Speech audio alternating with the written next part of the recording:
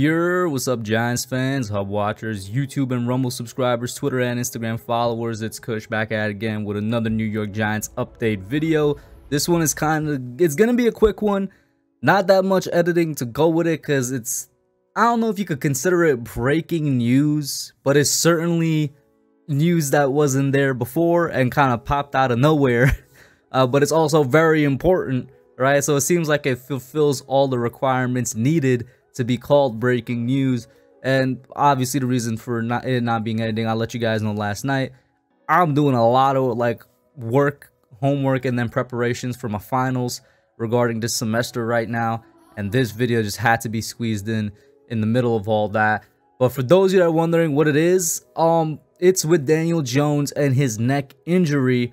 And according to this Giants Wire article, and the reason the way I'm phrasing it is according to, is because I haven't seen anybody else sort of co-sign this yet or even report on it in the same way yet. But according to this Giants Wire article, Daniel Jones has suffered structural damage to his neck.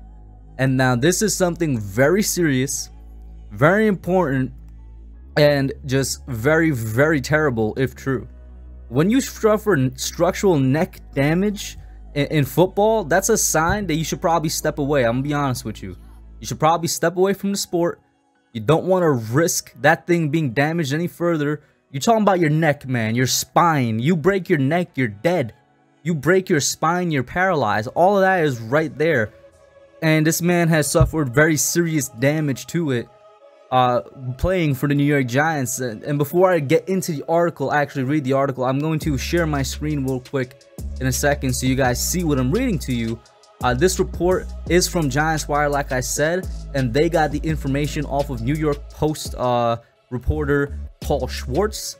So those are the two sources that we're getting it from. And once again, like I said, it has not been co-signed by anybody, hasn't been reported by anybody else. So I don't necessarily want to say take it with a grain of salt, but any other phrase that could be used here is escaping my mind right now. And like articles like this, reports like this, whether it's true or not, and of course we all are hoping that it isn't true that he suffered structural neck damage, it just makes you think back to the Giants in the past 10 years, man. And we haven't exactly made anybody's career great other than Eli, but Eli's career was great before the past 10 years. We've kind of ruined some players' careers, honestly. This right here, for some reason, just reminds me so much of David Wilson. That running back we had, what was it, 2012, 2013? I can't even remember if it was his fault or if it was the team's fault or something, but you know, he had his own neck and spinal injury and he had to step away from football after what, 2 or 3 years of playing for the Giants. And I'm not even blaming the Giants necessarily, it's just a sad situation we've been in where players just don't succeed here anymore, man. And a lot of it has to do with injury. But let me get to the article.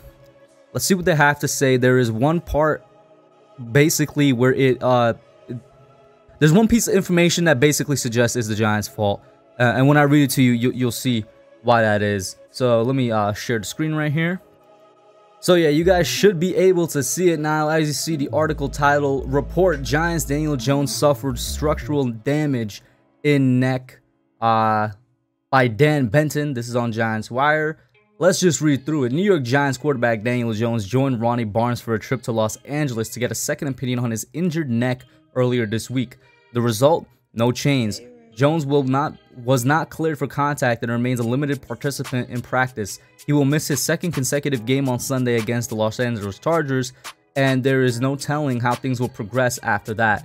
In terms of updates right now, he still hasn't been cleared for contact, head coach Joe Judge told reporters on Wednesday. He'll continue to go through practice like he did last week. He'll throw with the team, he'll move. He's in all of the meetings. We'll see if anything changes in terms of status, but he's not been cleared for contact. There's not an immediate timeline. This could change quickly. It could change over time. Talking to the doctors and the medical team, there are some things that just waiting in terms of making sure that he's cleared for contact. And when it comes to necks, backs, things of that nature, we're not going to take any risk with our players. Are you sure about that? The reason I say that is because I'm just gonna skip over these 3 paragraphs right here where he says we're not going to make risks with our players. That's a lie. I very clearly remember last year when we put Daniel Jones at risk by making him play in that Arizona Cardinals game, and Joe Judge looked us all in the eye and said that Daniel was clear for play, that he was healthy and that he could protect himself. Anybody that watched that game clearly saw this man was in no position to protect himself, and it worsened the injury. And then in addition to that, here's the part of the report I was mentioning earlier that potentially like says the Giants are at fault for his the severity of his injury here. This is where it says Paul Schwartz of the New York Post reports that Jones suffered structural damage to his neck all the way back in week 11 against the Tampa Bay Buccaneers. Jones then took additional hits following the following week against Philadelphia, and Dan Benton of Giants Wire has the quote here from Paul Schwartz. The quote says, "The concern is that if Jones plays, he could do further damage to the neck, which suffered some structural damage in the loss in Tampa in week 11. Are you serious? If this is the case, there's not much. The rest of the article is literally on the screen if you guys want to read it out to yourselves. I've read it already. Listen, if Daniel Jones had the structural damage since week 11, and then the Giants, medical staff, coaching staff, front office, I don't care who, the Giants, they said, yeah, bro, you're good. Go ahead. Go play in one of the most violent sports in history, and go and injure that neck some more. Let's run you into some more linebackers. And we know you don't like to slide. You like to dive head first. So we know that thing's going to get hit up more. Are you serious?